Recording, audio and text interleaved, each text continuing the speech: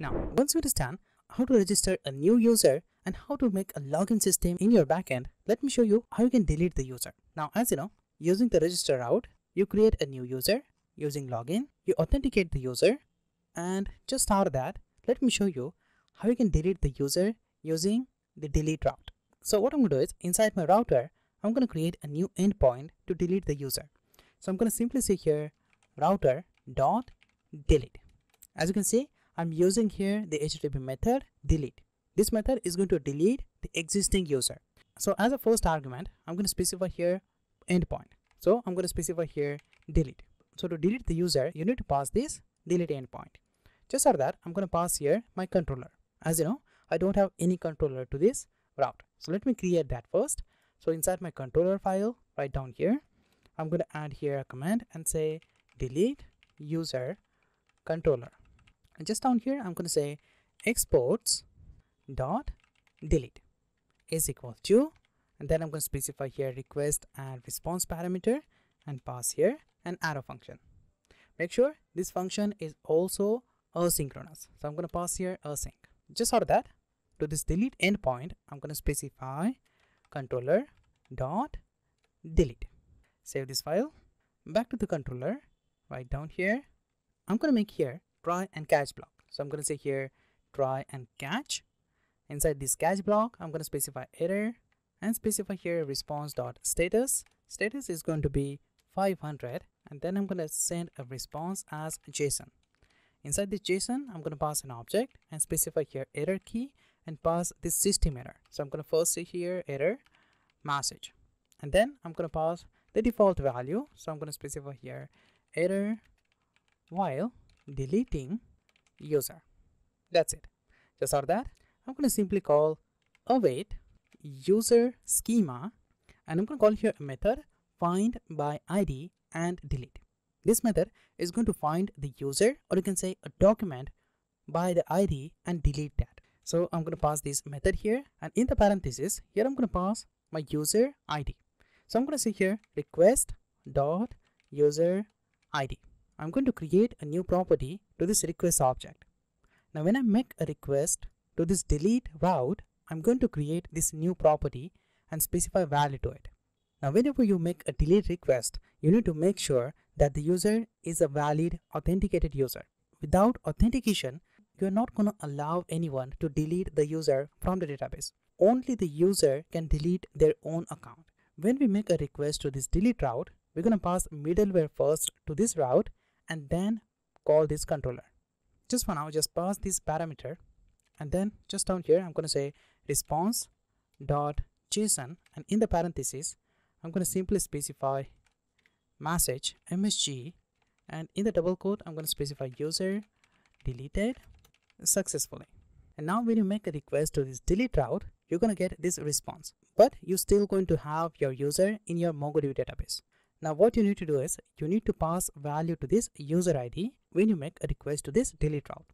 So how can you do it? To do that, you need to use a middleware for that. So I'm going to create a middleware inside a dedicated folder. So inside the server folder right here, I'm going to create a new folder, and I'm going to name this folder middleware. That's upon you. You can specify any name to this folder. Inside this folder, I'm going to create a new file, and I'm going to name that file auth.js. Just for that, I'm going to authenticate the user first and specify value to the user ID property. As you know, middleware is nothing but a simple function. So let me first create here a command and say create a middleware. And just up here, let me first import the JWT token. So I'm going to first say here constant JWT is equal to require JWT web token. And just after that, I'm going to say here constant auth is equal to, and here I'm going to call request response parameter, as well as I'm going to call here next. Next is going to pass this request to the next middleware. We already learned about middleware in the previous lecture. So I'm going to just simply create here a middleware called auth, and just down here I'm going to simply export that. So I'm going to say here module.exports is equal to auth, and inside this middleware I'm going to say constant token is equal to, and then I'm going to request the header token first to authenticate the user. So I'm going to say here request.header, and from the header I'm going to request for the token to authenticate the user. We're going to check if the user is authenticated user or not. If it is, I'm going to store the token inside this variable. So here I'm going to simply specify x access token. I'm going to pass value to this header when we make a request to the delete route. And that's upon you. You can specify any string here. Just down here I'm going to say if we don't have token, then I'm going to return a response with the status code 406, and I'm going to specify here JSON, and in the object I'm going to specify error.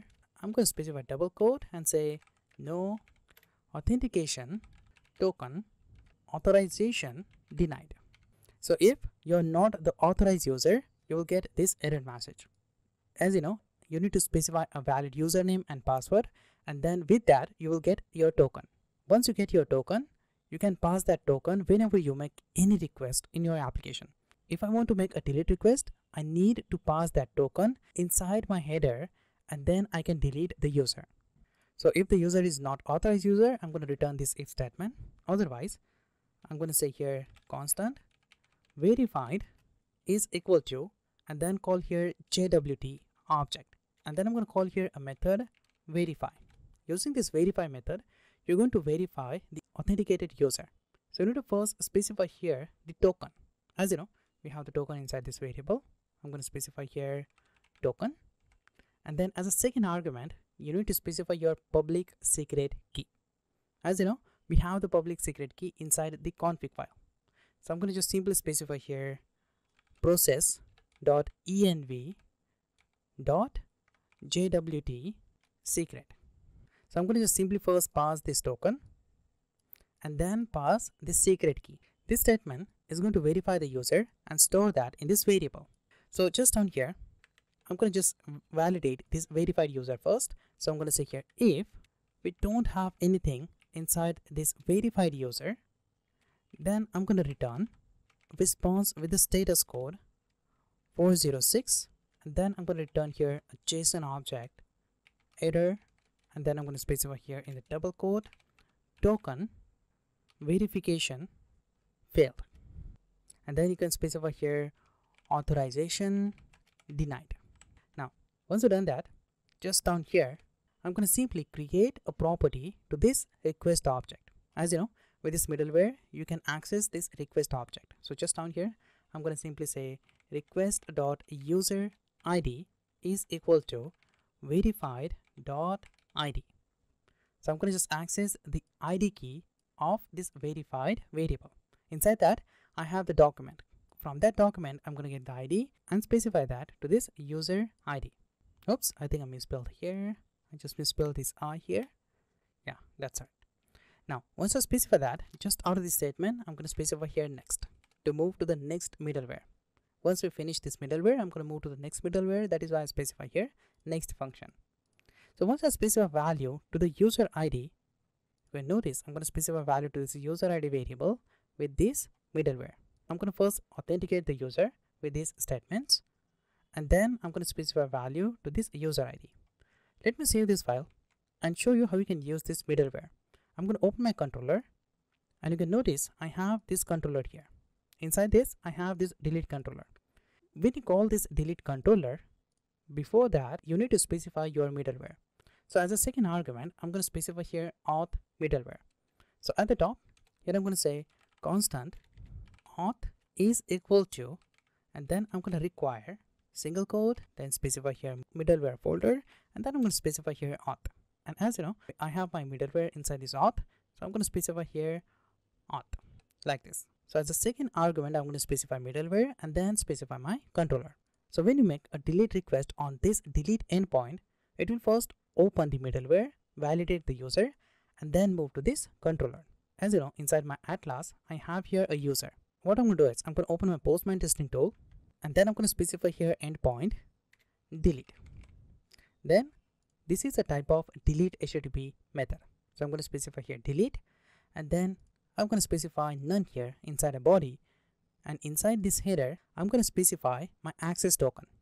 So to get the access token, I'm going to first make a login request.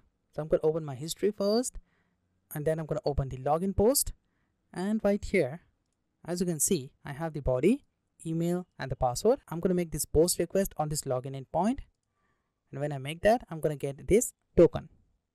I'm going to copy this token, and then I'm going to open my delete endpoint with the HTTP method delete, and then inside this header, I'm going to specify here a variable called x access token. You can notice I'm going to have this variable inside my middleware. You can notice here with the header, I'm going to pass the token to this variable x access token. So I'm going to specify here x access token, and the value is going to be the token. So I'm going to paste here my token like this, and then I'm going to click on the send button to make this request. So I'm going to click on this send button.